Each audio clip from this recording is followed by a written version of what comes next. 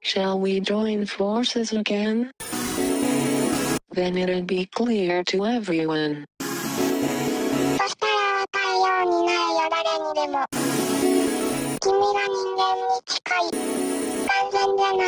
How close you are to human, and how incomplete. თანამედროვე მუსიკისა და ვიზუალური ხელოვნების ფესტივალი SOU არაცნობიერის ნაკადი წელს მეორედ ტარდება. ფესტივალი 15 მაისს იღებს სტარტს და 26 ღონისძიებისგან შემდგარი პროგრამა თითქმის 2 თვის მანძილზე გაგრძელდება.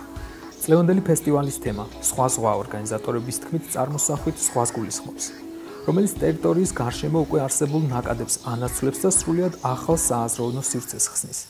რაც იმას ნიშნავს, რომ ფესტივალი საქართველოს კულტურულ ცხოვრებაში ახალი დინების შემოტანას აგრძელებს. ფესტივალის მონაწილე ბრაიან ინოსთან, უილიამ ბასინსკისთან, რობერტ ჰენკესთან, სხვა მოწვეულ თუ ადგილობრივ აუდიო-ვიზუალურ არტისტებთან ერთად წელს მეორედ იქნება ალვა ნოტო.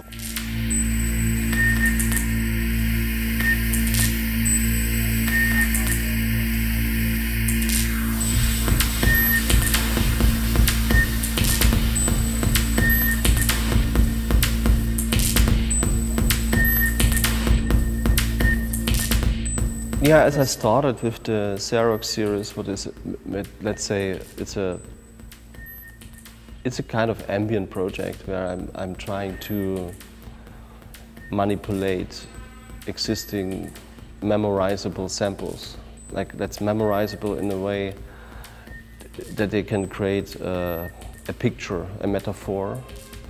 And what I really wanted to achieve was that you basically copying that or repeating this kind of phrases in similar to a copy machine. Yeah, that's the reason the Xerox. We all know the term Xerox, but it's for us maybe making a copy. And I was very interested in the copy of the copy of the copy. Like what is happening when you copying multiple times, of course you lose resolution, you lose something, maybe you're winning as well something. And I was very interested in this principles to see the mechanism of copying or repeating, but in a slightly different way, adding something, artifacts, see this as a very creative tool. Yeah, because in our society, multiplication and copying is something what is completely normal and not necessarily connected to a very creative process. But I gave this kind of process a lot of attention and wanted to work with this creatively. I realized that I worked with melodies and metaphors that had a very strong connection to my childhood. This was maybe melodies from very old TV series, movies. I grew up in East German times when there was the moment of the space race. Everybody was traveling to space. There was a big expectation about the future. There was a big term of society will change. There was a fight between societies, East and West, communism, capitalism, whatever. So there was a kind of competitive situation. And from that time on, I memorized a lot of these movies I saw, or TV things, or music I listened in this time, or even sometimes simple radio noises. And I tried to incorporate this as a kind of memorizable situation, and for me it became a very emotional record in the end. And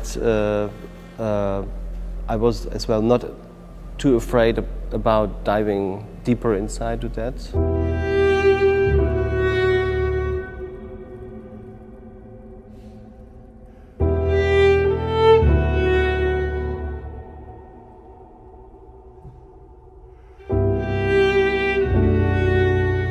This record was released before the Revenant was. I was invited to join the Revenant score with Ruji, and this a lot of this music been implemented in the movie already before I started working for the movie. So there was a kind of similar spirit. But maybe I'm wrong or right, but when I saw the movie the first time, when Inaritu showed me the movie, when I arrived basically, I saw a lot of connection to a very important filmmaker for me, like Tarkovsky, right? There are some scenes inside the beginning, the end, key scenes in the movie, like the church or this kind of thing. But I know very well from a Tarkovsky movie. So when I recorded on the Xerox 3, of course, Tarkovsky, Solaris, Stalker, been very present. And working for that movie, it felt very easy because it recalled that kind of feeling. Working with Rigi on that movie and with Inaritu, who was very much clear about what he wanted, it felt very easy to connect in this way.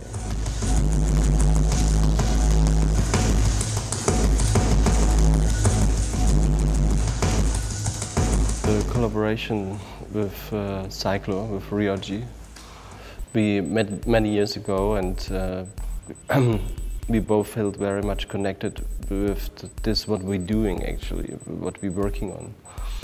And on some point we started collaborating. That's the project Cyclo.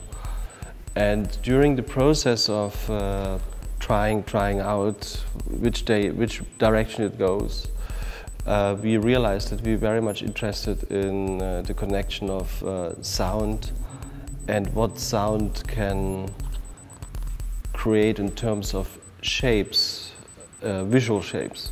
And for that we used our XY oscilloscope, more or less, yeah, like a correlation meter, a goniometer. It's called. It's a classical device what you normally use for mastering in vinyl records. And starting from that point, we recorded 2 albums, but as well we published a book where we basically try to analyze the sound material and what kind of visual material it produces. So it's a kind of dictionary, research on the connection between sound and visuals. In the first book it's already 11,000 images. It would be kind of, let's say, the basic fundament of that project, what we try to a little bit to illustrate with the book. But as well we collaborated on performances mainly, but as well on more installative things. For us it feels very easy to work together, maybe because we're the same generation, using similar tools, and so I think we're sharing a strong area of interest. The collaboration with Blixar is a little bit different because Blixar was for me maybe a very big inspiration as I was a teenager, because I listened to the music of Einstürzen Neubauten.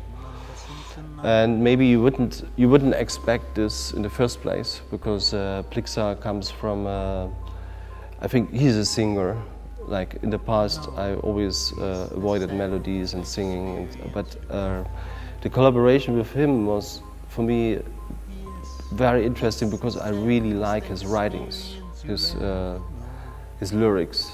Not only the project we did together, as well in the past all the lyrics been very important for me.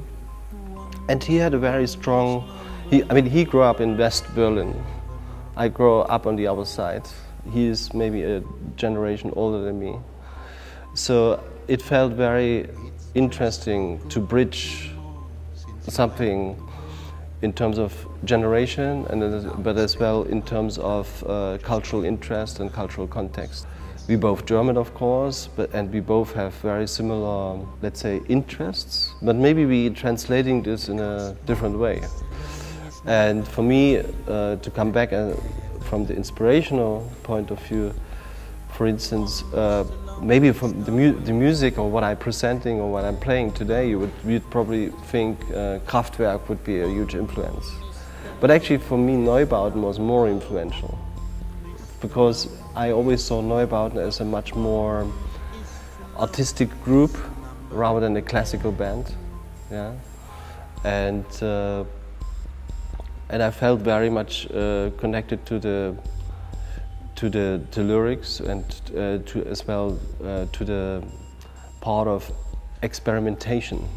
Yeah, the very early stuff of Neubauten is very rough and very experimental, and but as well they used very early sampling in a very influential way, I think. And I think this was a huge inspiration for me and for that what I'm doing right now.